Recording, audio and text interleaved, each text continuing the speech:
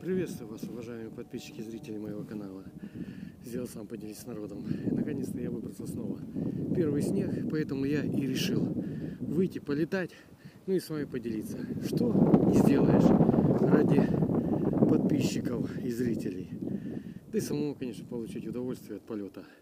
Поэтому планы были громадье. Ну, не знаю, получится. Если получится, значит буду рассказывать. Если не получится, значит просто полетаю на зимней поляне. Так что с началом зимы. Взлетаем и потихоньку летим. Первая попытка была неудачной. Ветром, зараза, что-то меня утащило хрен знает куда.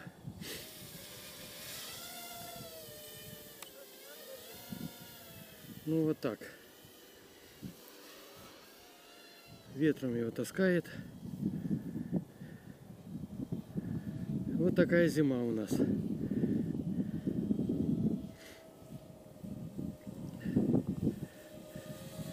Вот летаем в акро. Вот перешли в горизонт. Ну и чё? Ну да. Получается, стик отпускаешь. Ну, это в принципе понятно. Что стик отпускаешь, и он автоматически переходит в горизонтальное положение. А в акро такого нет. Вот наклоняю, и он так идет. Сопли текут, извините, что я тут носом шморгаю.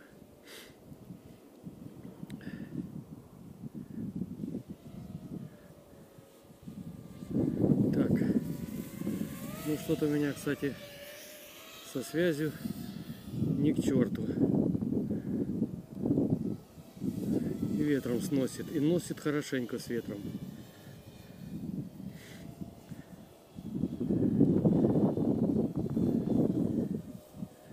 Ну ничего. Летанем. Лишь бы на дерево не зависнуть только. Так. Дорога.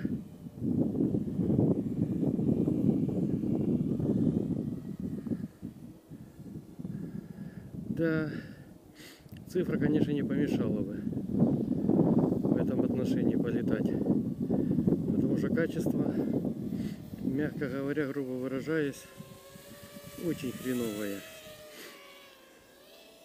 Даже не то слово, что хреновое. Хочется материться. И видите, на дерево пытается. Когда летом летаешь, ветром не закидывает туда. А здесь, получается, на дерево закидывает.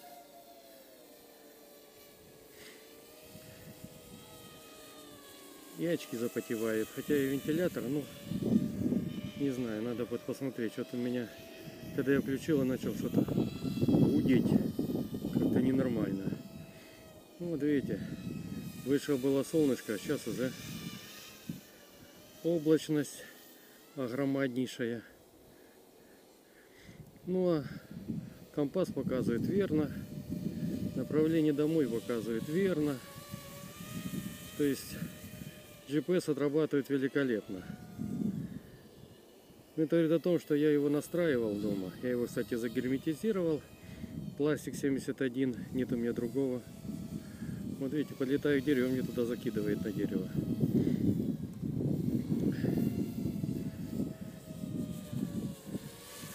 Да, еще один момент хочу рассказать по поводу вот такого бытует мнение,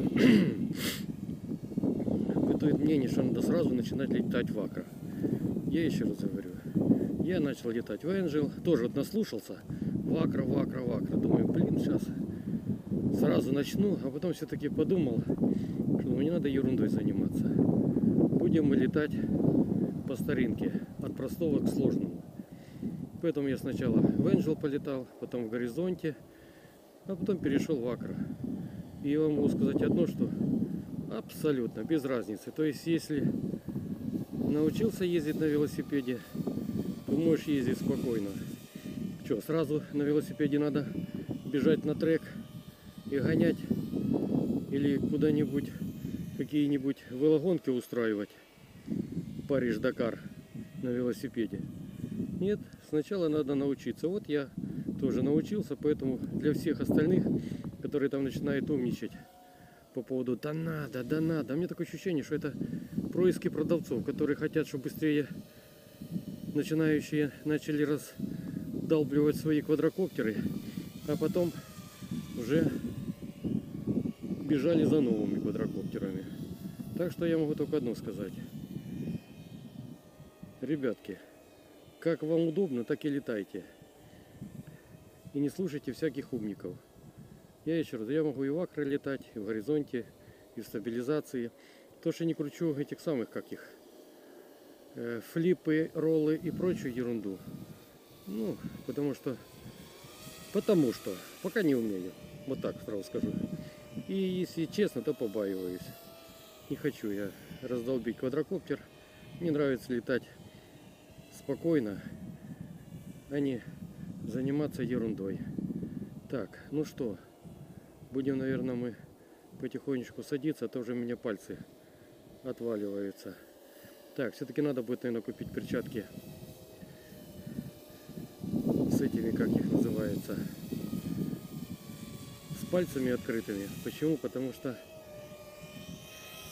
пальцы, которые я держу за стики, они, в принципе, у меня сильно не... Ох ты, блин, не мерзнут. А так мерзнут. Ну что, прилетел.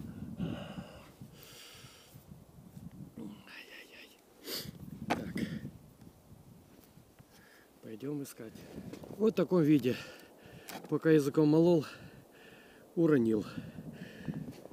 Ну все, нормально полетал. Как видите, есть свои особенности зимой полета. Ну, в целом нормально. В целом, можно сказать, великолепно. Ну все. На этом буду заканчивать. С вас подписка палец вверх, палец вниз. И до новых встреч на моем канале. Сделал сам. Поделись с народом. Ох, кранты пришло одному пропеллеру. Наконец-то я его сломал.